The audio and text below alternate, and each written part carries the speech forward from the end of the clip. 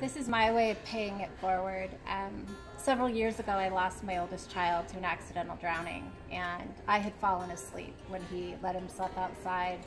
And so I lived with this guilt and this blame. And I was very suicidal for a time. And a woman wrote me a letter. Her name is Teresa. She lost her daughter at the age of 6. I can tell you everything about the letter, and I have no idea who this woman is. I only know her first name is Teresa. And in this letter, on an evening where my son was picked up by my husband, who left after we lost our son, I was in the house for the first time alone, and I was probably as broken as I can ever recall being. And I was writing out the letter saying goodbye because I had the plan to end my life.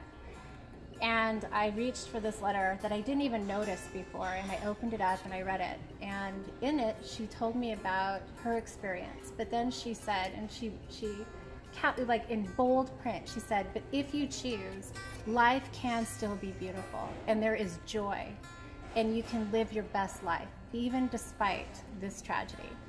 And it shocked me.